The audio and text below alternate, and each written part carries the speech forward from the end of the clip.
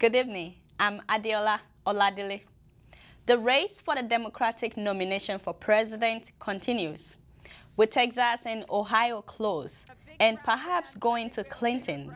The convention in August may be the deciding factor for the Democratic candidate. In Pakistan, the official result of the parliamentary election has been announced. The party of the late Benazir Bhutto is leading, followed by the party of former Prime Minister Nawaz Sharif. President Pervez Musharraf's party came in a distant third place, leading to speculation about his presidency.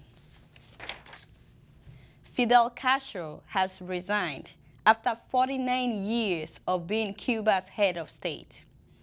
His younger brother Raul Castro has been confirmed as Cuba's president.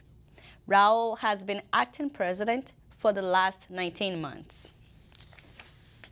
Two boxers are in town this week, preparing for a showdown in Las Vegas this April. Emily Mayer was in Midtown today, where the boxers challenged each other. Two great fighters ready for one great fight. Light heavyweight champion Bernard Hopkins will defend his title against Joe Calzaghe.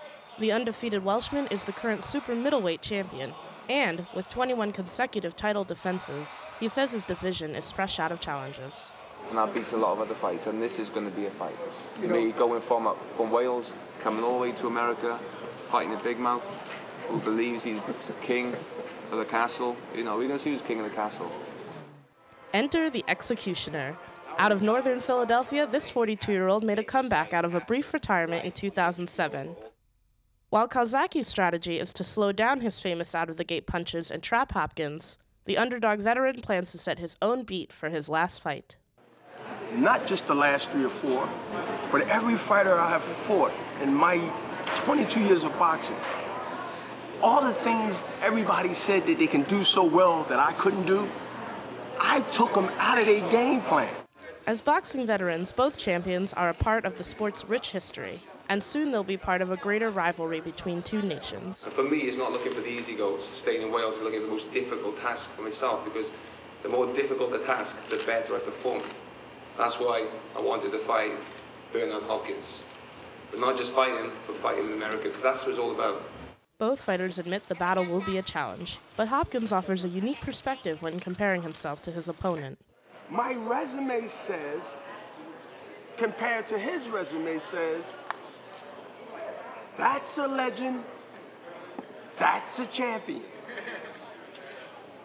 That's a Ferrari, that's a Mercedes.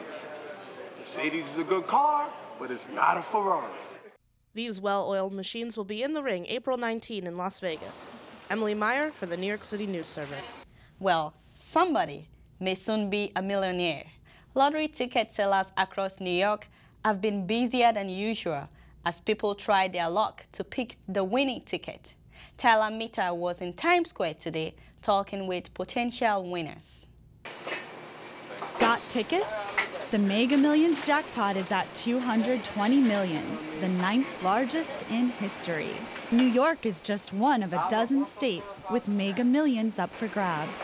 Some lottery players have a method to their madness. Believe it or not, I sit down and I study the numbers, because I think when I study the numbers, I get a better chance. And if I win the money, I'll take care of my family, but I will donate a lot of it to charity. While some dreams are altruistic, others keep it sweet and simple and selfish. Buy hazardous cars, waste money on trash, you know. I'm not going to win, I'm just in it because you got to be in it. You're not going to win. Of course not. You know what the odds are? What are the odds? Astronomical. Like 1 in 9 million or something like that. Actually, it's worse. The odds of matching all 5 numbers and the 6th mega number are nearly 1 in 175 million. To help boost their chances, co-workers at MTV pooled their money together. So how many tickets did you buy for the lottery? Oh, this one 99. 99 tickets? How many people is that for?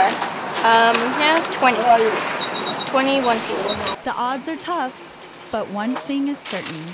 If you don't buy a ticket, you aren't going to win. Without a ticket, I will never know if I would have been, if I could have won. You know, so you have to have a ticket in order to be in the game. $220 million. I'm Tyler Mitter for the New York City News Service. Thanks for watching the New York City News Service. I'm Adeola Oladele.